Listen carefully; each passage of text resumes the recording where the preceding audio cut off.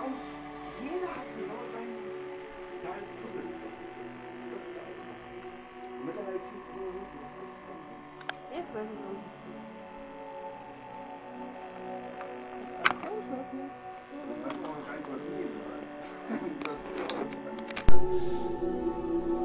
Und dann lerne ich Leute kennen wie den Hafner. Ne? Nur durch, also so einen Menschen, der hat nur ein Buch, ne? Den habe ich nie wirklich kennengelernt, wie Paul.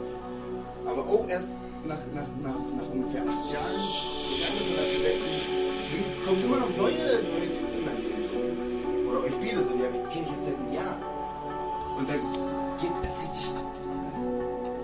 Selbst mit Sven. So, das Leben wird immer geiler im Prinzip, auch wenn nicht durch die Menge Leid. Und das auch immer noch aktuell ist, ne, dieses Leid. So, das ist ja. Und das ist ja auch eine Baustelle, die noch lange nicht irgendwie ansatzweise zufriedenstellend ist. Aber man muss sich damit zufriedenstellen, um da wirklich Fortschritte zu machen. Das ist ja, dann sind wir die Paradoxität einfach. Das sind wirklich Sachen, wo dann wichtig ist, anfängt nachzudenken. Aber das ist auch nur mein Schicksal. Ja, das ist nur mein Schicksal. Das ist der Schweinehund. Jeder hat ein anderes Schicksal. Der Schweinehund. Sie hat Philipp, das ist auch ein krasses Schicksal, weil der Typ ist heftig und auch geil. Und ja, und du hast halt nicht dieses Step. Wahrscheinlich ist das Step. Das kam mit Step. Menschen, also reale Menschen. Und dann hast du auch Step. Alex oder so. Aber Alex ist mehr ein Kumpel. Das ist so nicht diese krasse partnerschaftliche Beziehung. Weil was dann zwischen Mann und Frau abgeht, das ist ja halt nochmal ein Level härter, weil die Dualität ja dann voll zuschlägt, weißt du? Das heißt nicht, dass du nichts mit Frauen am Hut hast. Ne? Vielleicht ist die Frau auch das, was dir wahrscheinlich, das denke ich schon seit Ewigkeiten, dass Frauen nochmal nicht komplett aufbrechen. Also nicht Frauen allgemein, aber so, klar, aber wer weiß, was auch immer. Aber man darf sich auch nicht festnageln und tralala. Aber man muss das Leben schon so nehmen, wie das ist hier, wie das so gemacht ist. Ne? Und damit meine ich nicht die infizierte Zelle. Damit meine ich nicht die infizierte Zelle. Damit meine ich das, was übrig geblieben ist, sozusagen. Das, was nicht zu übertrugen ist. Man kann, das ist ja das. Die Bäume stehen trotzdem da draußen. Und die wunderbaren Wesen sind trotzdem am Start. Das ist ja die Zelle. Nein, die Zelle ist nicht allmächtig. Sie kann das Licht nicht. Das geht doch gar nicht, Alter, ne? Das scheint überall durch. Die Zelle ist nur ein ganz. Ich stelle mich auch nur extrem als Opponent. Ja, ich weiß, dass ich das spiele. Ich kenne ja den Spiel. Sagen, wie verhält sich denn der andere darauf hin? Das ist ja das. Aber gefährlich. Ich spiele jetzt ein gefährliches Spiel. Nee, nicht gefährlich. Ja, ich bin ein Flyer. Du spielst halt deine Rolle. Ich bin halt ein flüchtiges Wesen. Das ist so ein bisschen ich habe eine Wind-Ratten-Kombination mit Jaguar und irgendwelche anderen Sachen. Was soll da rauskommen? Aber du musst Sachen in deinem Leben machen. Ich meine, du musst Sachen in deinem Leben machen. Und ich finde das so mehr geil, erfahren. weil dein Potenzial noch nicht groß ist. Weißt du, ich finde mich auch geil sozusagen. Das ist ja das Geile. Das ist das Wichtigste. Ja! Das ist das Allerwichtigste. Ja. Ich finde das geil.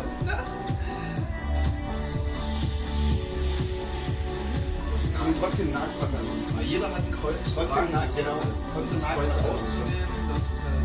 Und das ist für jeden bei jedem ein bisschen anders. So, ne? Das ist nicht immer ganz gleich, aber das sind aber die gleichen Prinzipien. Ne? Das sind immer diese gleichen Angstprinzipien und so. Aber im Detail, sag mal, ist es ein bisschen anders bei jedem. Darum kannst du das ja auch nicht so klar vermitteln. Ne? Darum kann man ja immer nur irgendwie um den Brei herumschwimmen sozusagen. Was das Essentiellste angeht sozusagen. Kann nur so gut wie möglich sein. Aber trotzdem hat jeder sein eigenes Kreuz zu tragen. So, dass jeder seine eigene Realität und die Wahrnehmung ist halt ein bisschen anders bei jedem. Der ist sein eigenes Konzentrat. Hä? Der ist sein eigenes Konzentrat. Ja. Oder ist, je nachdem. Hast du Konzentrat zu sagen gesagt?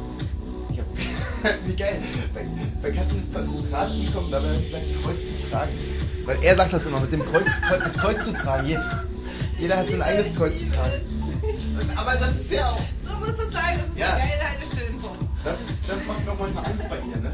Wenn diese zu viel zuschlagen. Das ist dieser Perfektionismus, so, den keiner beeinflussen kann. Ja, das geht mir auch manchmal so. Da macht man aus was anderes was anderes. aber trotzdem, dann passt es irgendwie zu Konzentrat. Bekommst du das mit, was du bekommen sollst? Ja, ja. Du hast schon das, was man hören soll. Ja, ja, ja. Aber vorsichtig, trotzdem, vorsichtig. Aufpassen, trotzdem aufpassen. Ich bin kein Lebensverneiner, aber... Aber alles, was mit dem Aber jetzt nicht. Nee, ja. Munition. Oder ich verarsche mich selber. Wenn ich mich selber verarsche... Ja, natürlich. Das machst du immer. Helf mir! Naja, das ist doch wirklich krasser, als selbst ich denke, wahrscheinlich. Das ist ja nur logisch. Ja, warum sollst du mir anders sein als irgendjemand anders wird? Was ich dafür offenbaren Kontakten mit anderen, das ist wie als Trotzdem macht man im Endeffekt das Ding alleine klar. Aber das ist halt in keinem Gegensatz, ne, dazu, was Menschen mit dir machen und was Menschen für dich sind. Ne? Das steht in keinem Gegensatz. Was Menschen auch an Informationen für dich, das macht es ja auch alles erst möglich. Ne?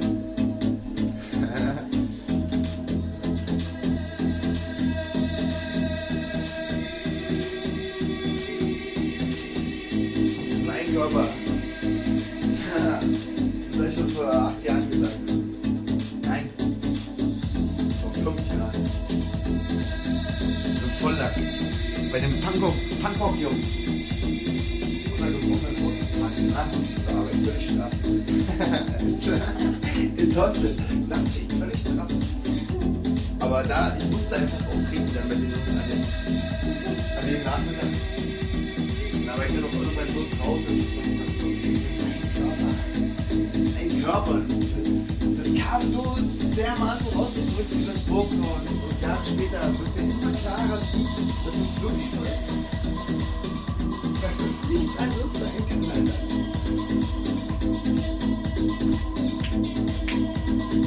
Und dafür rede ich mir gerne den Mund fusselig. Weil ich weiß nur, dass es so funktioniert. Weil es ja, das ist halt nicht erinnert. Immer wieder erinnern. Ja.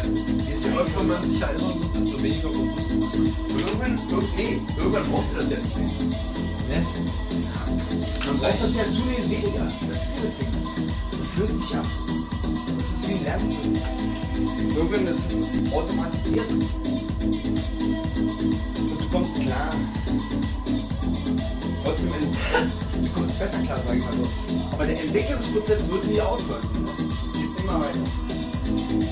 Das kann nicht anders sein. Das kann nicht anders sein. Wie soll es anders sein? Es gibt kein Ende. Warum soll es ein Ende geben? Es gibt keine Endlichkeit. Es gibt nur die Unendlichkeit wahrscheinlich. Weil das Nichts ist nicht vorzustellen. Das absolute Nichts. Auch wenn es nicht vorzustellen ist. Trotzdem, naja, tralala. Muss ja das Nichts etwas geschaffen haben. Also. Aber es gibt ja nicht. Für mich ist es klar geworden irgendwann. Es gibt nur die Unendlichkeit. Und kein. Ja. Na, jetzt will man die Ewigkeit ins Endliche transportieren. Ich will gar nicht transportieren.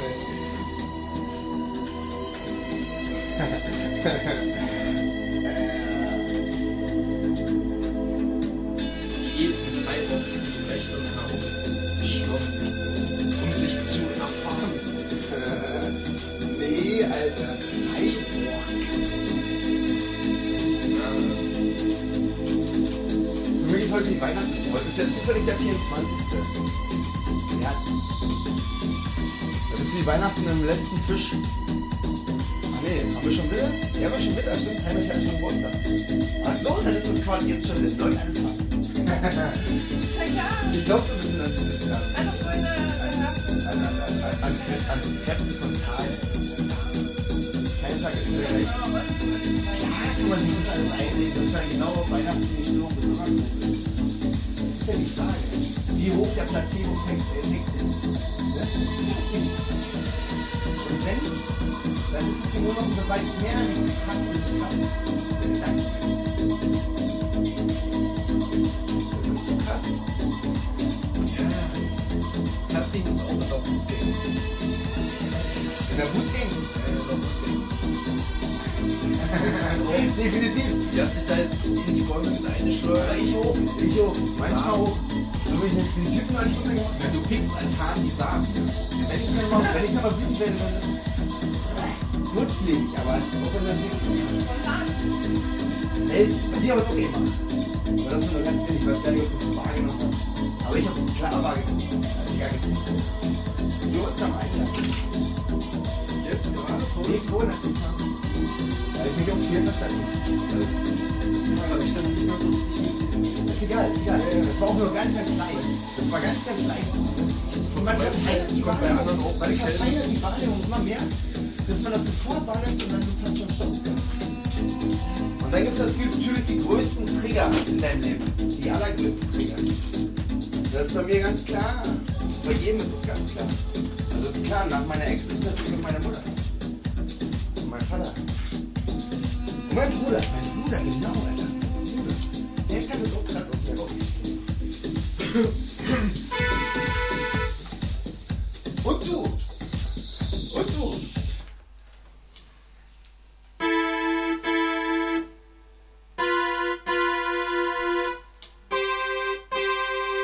Hat ihn weniger. Aber einmal doch. Aber das ist was Energetisches. Das ist irgendwie was rein Energetisches. Wenn man dieses Wort in den Mund nehmen möchte. Weil das ist schon noch ein geiles Wort, um das zu erklären alles.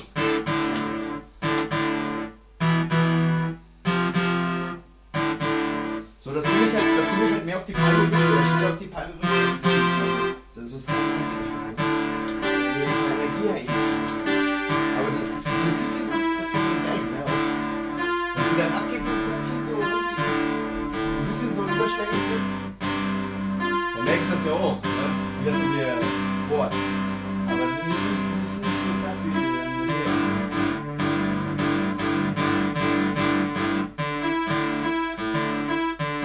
Ja, schon lange nicht so krass wie bei Sarah. Ich finde, das ist so mal ein ganz anderes Level.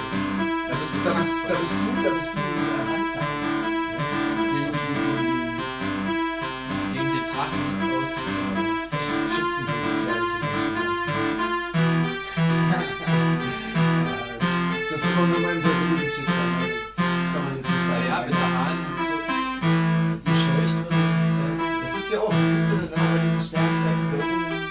Was Optimale Paare Schütze. und Paare, wo am meisten Widerstand auftritt. Wo ist sie? Was ist sie, wo du Hahn bist? Hase. Und bei Schütze und Skorpion treten halt die meisten Widerstände auf. Bei Schütze und Zwilling treten auch mittelfiel Widerstände auf, aber auch mehr als weniger. Statistische Sehen oder wie? Nee, das gibt Leute, die eben machen das fest. Ja, Das ist wie eine Schablone. Ich weiß doch, ja. Das Ja, ist das ist gut. Das ist, ja, wahrscheinlich ist es auch im Endeffekt Statistik. Logisch. Ja. Wahrscheinlich ist es im Endeffekt einfach Statistik. Das Potenzial eines Konfliktes Skorpion und Steinbock haben die meiste Harmonie. So.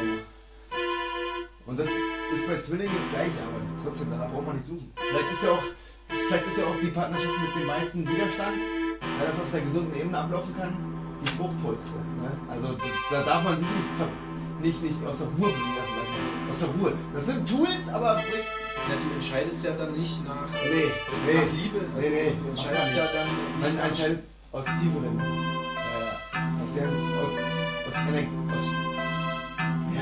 entscheidet aus Intuition fast das alles zusammen. Wann liegt Weil es ist ein Mix. Es ist ein Mix aus Gedanken und Erinnerungen, aber auch vielleicht ist es auch einfach ganz elementar ein Gefühl. wenn es um die Partnerschaftlichkeit geht? Vielleicht weiß man es auch irgendwann, ob jetzt zum Beispiel noch Weiterleben angesagt ist oder Trennung angesagt ist. Also bei manchen Sachen, das drückt so stark durch, dass man da fast schon von ausgehen kann, dass das wie eine Wahrheit ist. Was drückt bei dir durch? Ich hatte mal so eine. Ich kann jetzt ein anderes Beispiel nennen, ein einfacheres Beispiel, wo es bei mir krass durchgedrückt hat. Da wusste ich schon um eine Ex-Freundin von einem Kumpel, nee, die war sogar noch mit dem zusammen. Und das hat er in Brasilien. krank, am Herzen musste operiert werden, da musste Geld her. Ne? Und die hat kein Geld von irgendjemandem gekriegt. So. Und dann wurde ich eine Nacht, ich konnte diese eine Nacht auch nicht schlafen. Ne? Ich war wach, dieser Gedanke war so permanent, dass ich dann mit meiner Großeltern gefragt habe, nach 3.000 Euro. Und das war auch so ein Moment, wo das am krassesten hervorkam, wenn das so durchdrückt, die Wahrheit. Die Intuition. Ne? Das hat nichts mit irgendwelchen Engeln jetzt zu tun gehabt oder was. Oder irgendwelche Täuschungen, ne? Oder dass sie mich täuscht. Nein! Ich weiß es. Das war ein Moment der Wahrheit. Der Engel. Das war keine Engel, nichts. Der Engel. Das ist seine Stimme. Ja, vielleicht, ja. In meiner oder in einer gewissen Perspektive war es dann ein Engel, der mir diesen. Oder warum konnte ich nicht schlafen die Nacht? Das war eine Energie, das war irgendwas, was auch immer. Was auch immer. Aber die Wirkung war da. Weißt du, die Wirkung war da. Und dann habe ich das gemacht.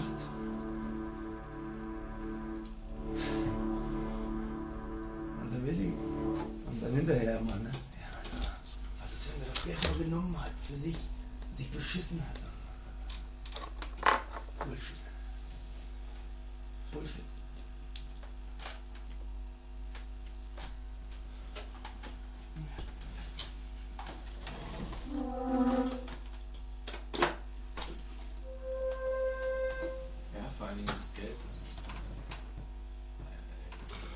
Schönes Bindemittel. Ja.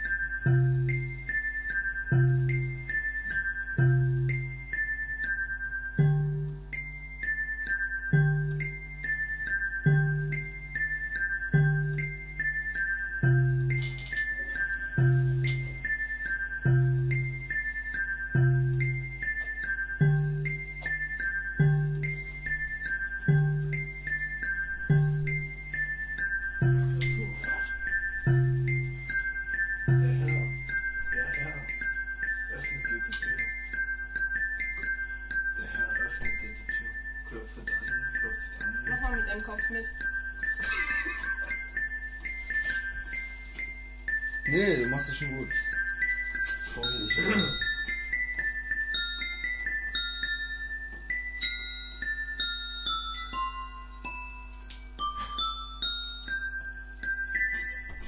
Das stört hier eigentlich. Es muss weg. Es muss woanders hin, obwohl es da gut hängt. Die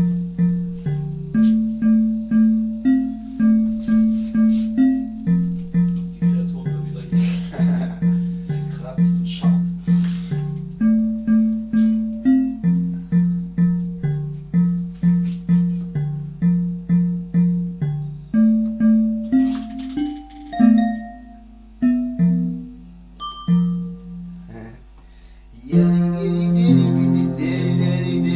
Was ist los mit dir, mein kleiner Freund? Verstehst du, was wir Menschen machen, oder verstehst du das nicht? Ich glaube, es ist ein wenig abstrakt für dich, weil es ist halt so, du bist ein Hund und wir sind Menschen, aber trotzdem verstehst du mehr, als wir denken. Er schaut sich im Spiegel an. Meinst du? Der sieht doch gar nichts mehr. Doch. Oh, jetzt geht er. Stimmt. Das guckt wirklich. Aber nur die Hälfte, oder? Geil, der guckt wirklich. Geil, geil. Das habe ich bei Ewok auch gemacht. Der hat aber nicht so. The beat goes, Judy-do.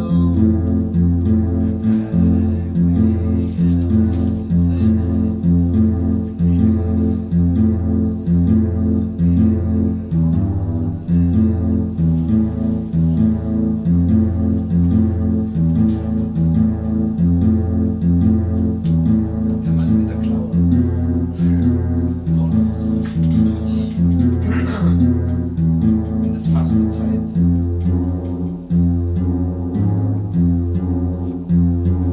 Wärst du ein Dobermann, wärst du nicht so.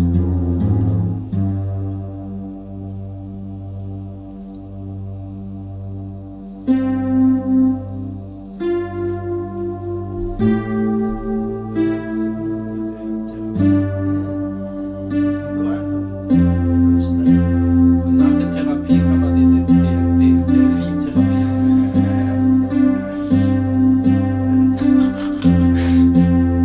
Diese Geräusche wie so ein Schweinchen.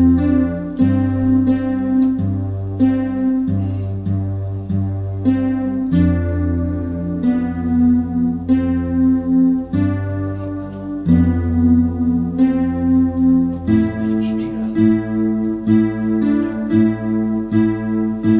Interessant, oder? Da ist auch ein Hund. Schau mal, da ist auch ein Hund.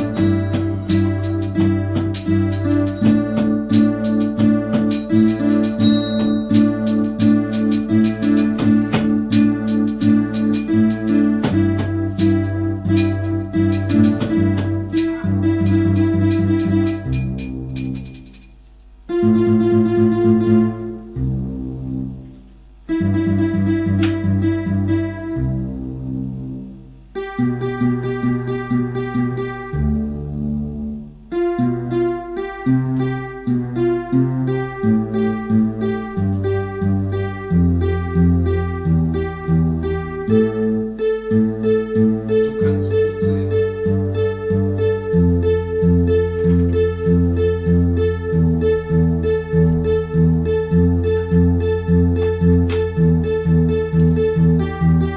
Ist kalt. Du kannst auch gut sehen.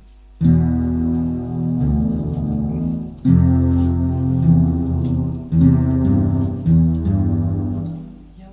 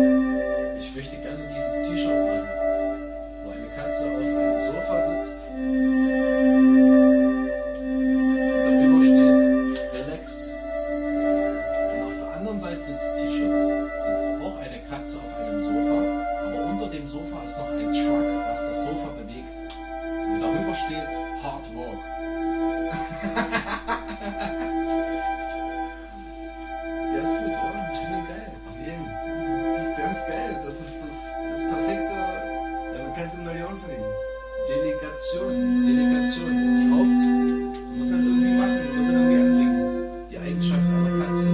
Delegation. Man sagt doch nicht umsonst. Ey, du kannst mit Prächtiger Perserpascha sucht Dosenöffner. Du kannst damit Geld verdienen, sogar.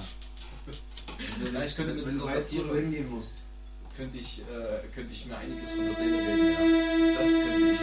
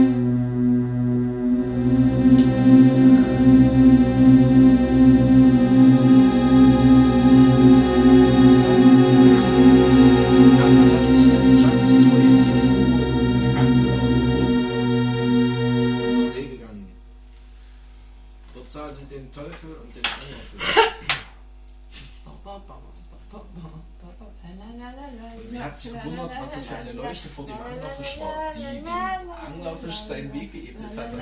Und sie hat es sich abgeguckt. Sie hat es sich abgeguckt.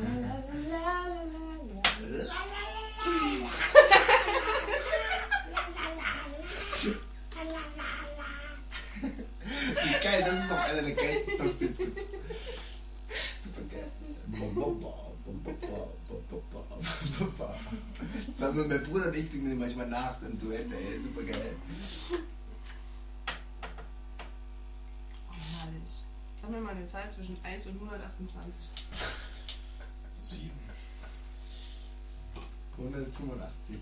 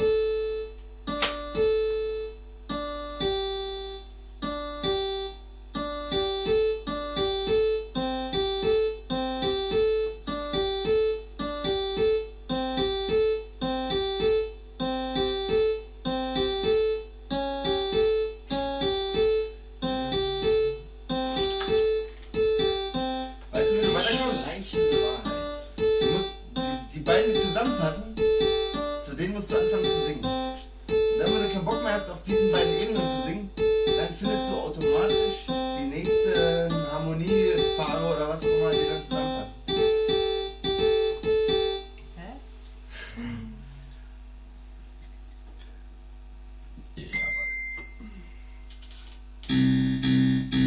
Hören Sie sich selbst zu. Hören Sie sich selbst zu.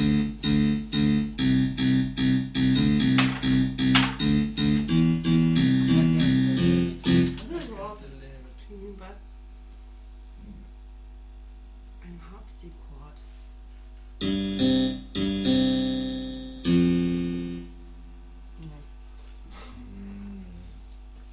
Das klingt wie eine alte aristokratische Hofnarrlampe. Ein Narrengerät. Ein Narrengerät.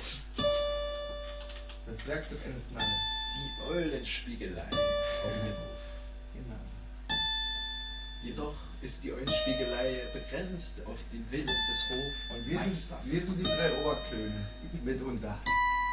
Ja, ich tarne mich ab und zu mal als Berater des Königs. Ja, weil das ist die Definition des Oberklons. Der Berater des Königs. Also, da gibt es ja noch andere Berater. Da gibt es ja noch Bischöfe. Die Berater des Königs haben die Welt geformt, wie sie heute ist. Wissen Sie? Immer Ja. die im Genau. Licht und im Schatten stehen. Die alle meine Lämmchen. Alle meine Lämmchen. 1,5.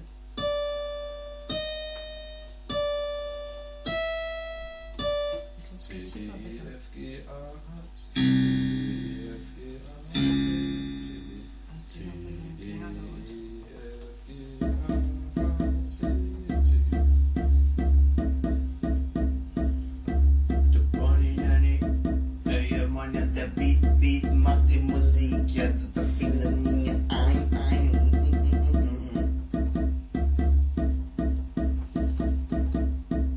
Dann kommt natürlich die andere Hand mit ins Spiel. Ne? Aber das ist erstmal, das ist die Basis. The Rhythm. Sei denn, man macht Musik, um die Stille zu bewahren, aber the Rhythm. Macht man Tanzmusik, will man Tanzmusik machen, dann geht's über den Rhythm, ja, das wirst du.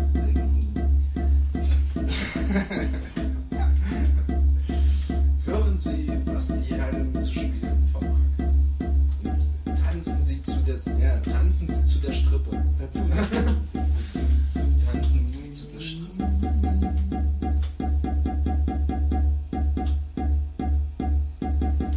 Ja, lange habe ich auf diese Nummer gewartet.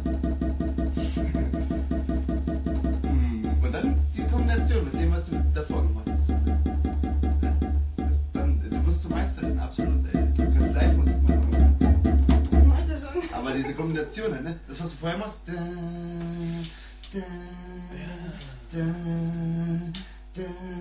Und das, was du gerade anfängst zu machen, so, ne?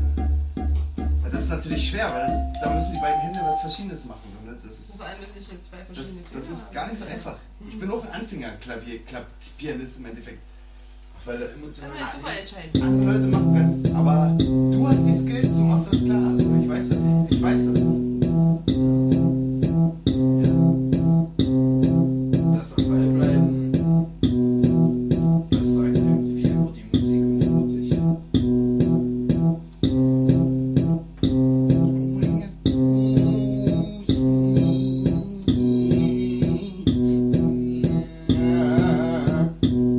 Ja, hey.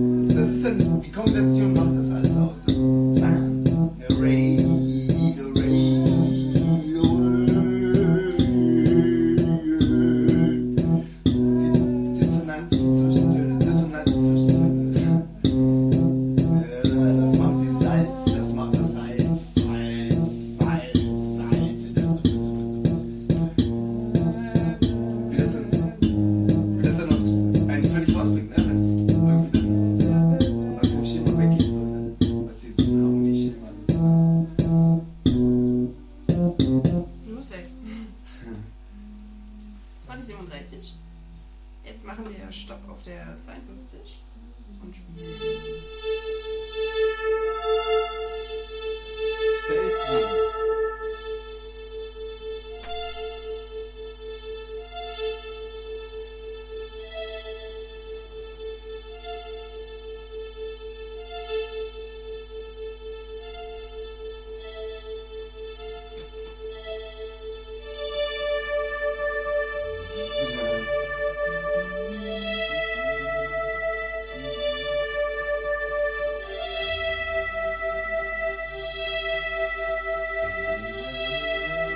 Stopp auf das Space 7.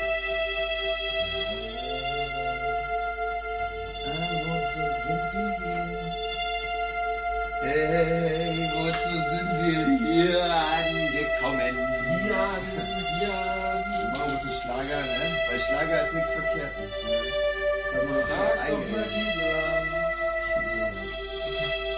Ob Das ist sie ja das, was man Schlager gemacht hat, was es so scheiße klingen lässt. Ey. Schlager ist rein an sich und so. Gisela.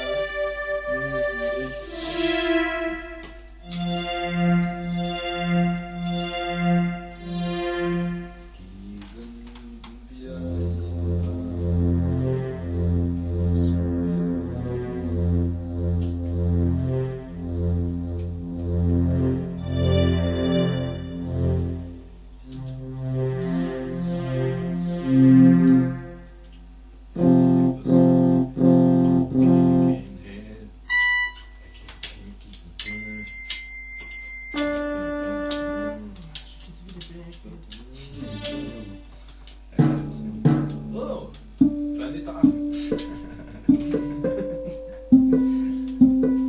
Oh, das ist auch schön. Das ist schön traurig.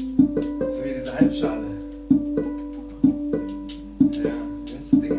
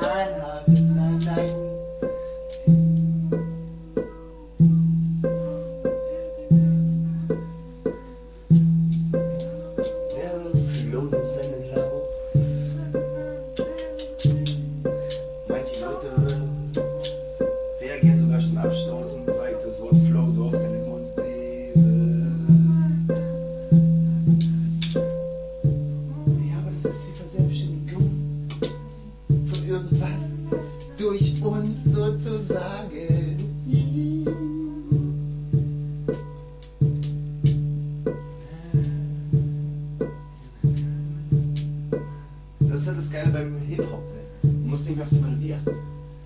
Das ist auch geil, ne? Das mache ich halt. Du machst Sprechgesang, bam, bam, bam. Und dann kommst du irgendwann in den Flow der Melodie und des Rhythmus. Also, oder halt noch mehr auf die Musik eingehen halt. Ne? Das ist das Geilste, was ich mir immer vorstellen kann. Man kommt rein über das Sprechen und endet im wirklichen Singen dann.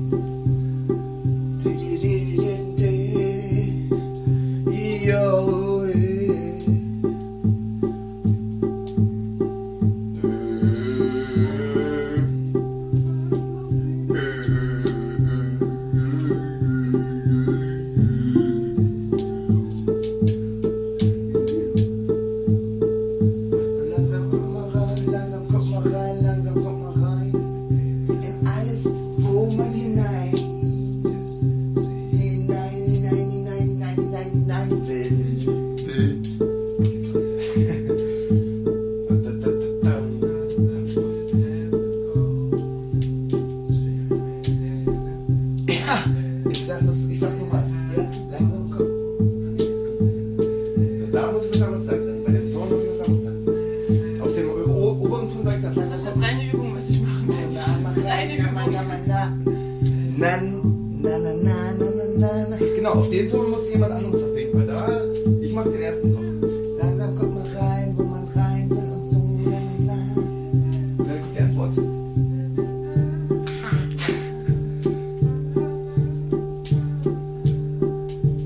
Langsam kommt man rein, wo man rein will und so. Ich kann mir auch selbst die Antwort geben, weil das macht genauso viel Spaß.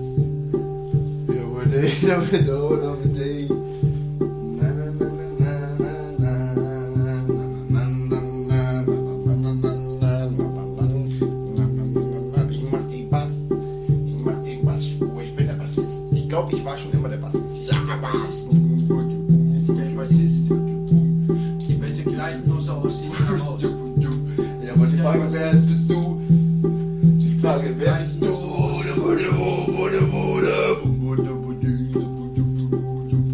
Bass.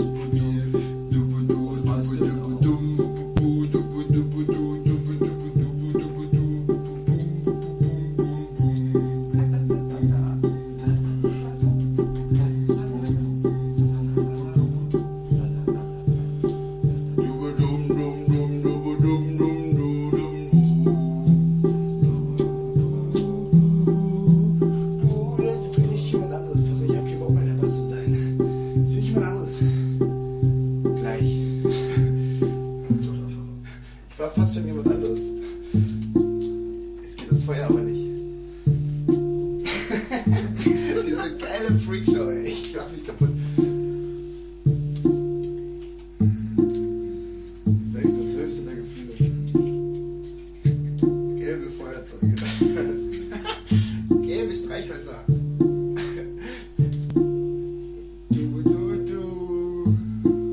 Das Feuer.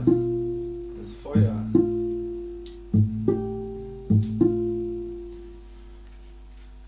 Komm, seien Sie das Vibraphon. Seien Sie das Vibraphon. Erst wenn wir das Feuer verstanden haben, wissen wir, wer wir sind. Oh, verstehe. Aber seien Sie das Vibraphon. Verstehen Sie? Naja, gut. Naja, ich auch nicht so lange.